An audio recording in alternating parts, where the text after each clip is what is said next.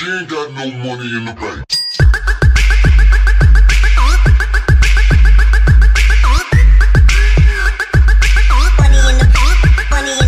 What is going on, guys? Jack here, and I'm back with episode 26 of my Swansea City career. And before we get into this episode, guys, if you are enjoying the series, as always, make sure you hit that like button to unlock a new video coming out tomorrow. Also, if you are new around here, then why not hit that subscribe button too? I would very much appreciate it. Without further ado, let's get into the game against Aston Villa at the Liberty Stadium, where obviously last episode wasn't the best. It was kind of a mixed emotions. Our unbeaten record domestically got beaten, but we did beat our great rivals Cardiff to advance into the semi-finals of the Capital One Cup, which was a very, very good game in all honesty. So if you haven't checked them out, make sure you do, just to keep up to date with the series really. But as you can see here, we are well ahead on goals against here. We are probably an absolute nightmare to play against for other teams. You know, I think teams really do dread coming against us. Only 13 goals let in through the whole of the season is just... If we get below 20 goals conceded in the whole season, I will be so impressed with the team. I really would. But as you can see, we get onto the ball here. Well, it'll be a Villa actually, as an example, a shot goes through the Pantilimon. Good save there from him though. But yeah, teams should be worried coming against us in all honesty. We have been strong, but hopefully we continue that. As Jordan Ayew's header just goes over the bar there. Obviously the two Ayew brothers coming against each other for the second time this season. But as you can see, Gay gets onto the ball here. I don't know how to say his name, but it falls to Adrian Silva. Lines up a shot from range, and that is a stunning finish from Adrian Silva. Take nothing away from the Portuguese centre midfielder there. He has just lashed his foot at that. It's gone top corner. It really has. He's got tons of celebrating a very important goal there. 5 goals for him in the BPL this season. Like I said, he has been a midfielder to get goals, and he looks like a very important player for Aston Villa.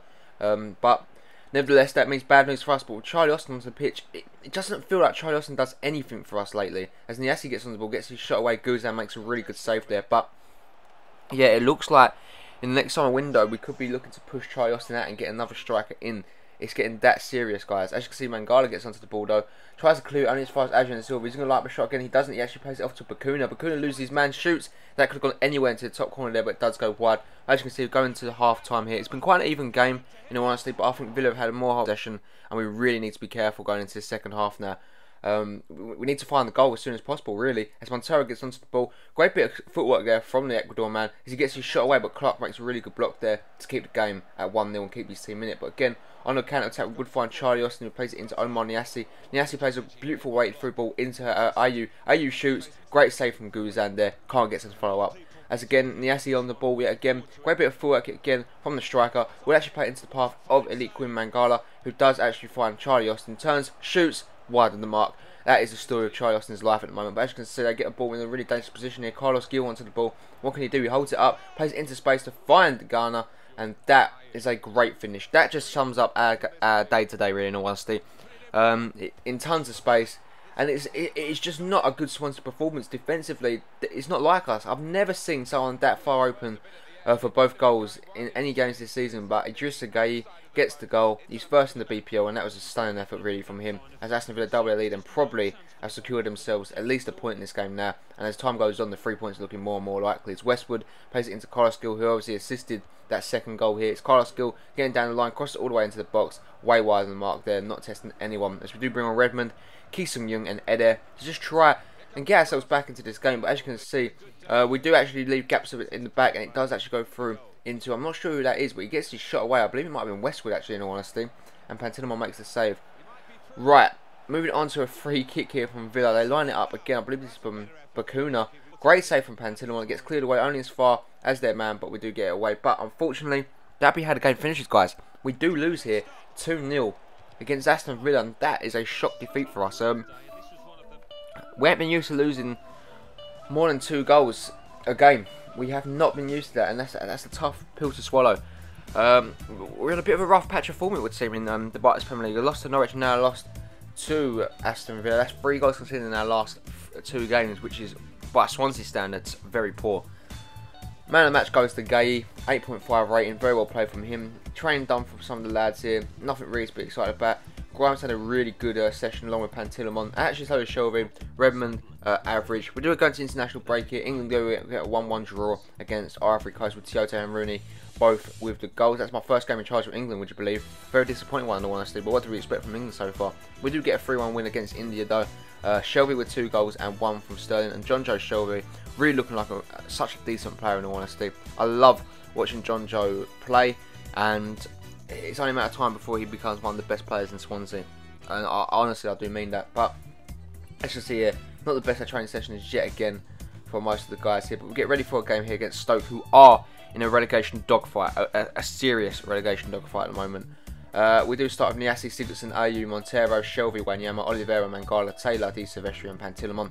But yeah, they're in a serious relegation battle here. We're at the Britannia Stadium, obviously known for an amazing atmosphere. Stoke need their fans behind them today. They really, really do. But as you can see, they are in a dangerous relegation battle here. I believe they are maybe 5 points from safety at the moment. So just in the last stretch of the season, they need to perform here. The players to watch today are Xherdan Shaqiri and Andre Ayew, both the right midfielders. 2 years between them, but I'd say Ayew's had a more successful season due to basically how poor Stokes has been. But if Stoke do go down, should I try and get Xherdan Shaqiri or maybe Ryan Shawcross or even maybe Bojan? Let me know in the comment section down below. But as you can see, Stoke get onto a good start here. Joslu will get away from his man, shoots, Pantilimon holds on. Good and, you know, encouraging start from Stoke there in the opening couple of minutes, but it would be us that gets on the counter-attack now a few minutes later as Andre Ayew plays the ball into the box, finds Omar Niassi just over the bar there, unlucky from him on that occasion. But as you can see here, it would be Stoke's turn to attack now. Xherdan Shaqiri, great ball over the top to find Joslu, who gets his shot away yet again, but Pantilimon does deny the Spaniard there. Still 0-0 here at the Britannia Stadium. 26 minutes into the game though, we would actually find Di Silvestri now. Great bit of space from him. It's still Lorenzo Di Silvestri beats all of the defenders, finds the back of the net. It is 1-0 to the Swans from the most unlikely source. It is Lorenzo Di Silvestri with the goal, and we needed someone to do that in all honesty. Both teams have not been in great form, granted, but we needed someone to pop up with a goal, and that's what we've done. We haven't found a goal in 2 games in the BPL, so when it comes from a right back, you know, things might be a little bit worrying. But as you can see, Ayew gets onto the ball here yet again, trying to get another goal here for the Swans. Crossed it all the way in, no Niassi just over the bar there. We are on the verge to get the second goal. We're seeing into half time. It's quite an even game, honestly.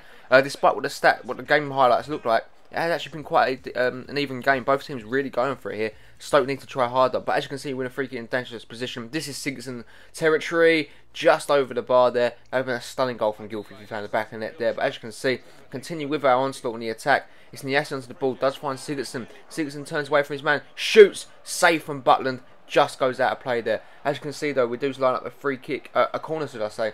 Falls into Mangala, Butland holds on there.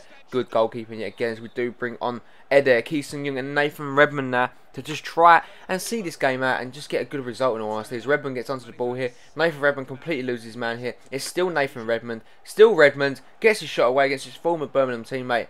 Butland does see it off.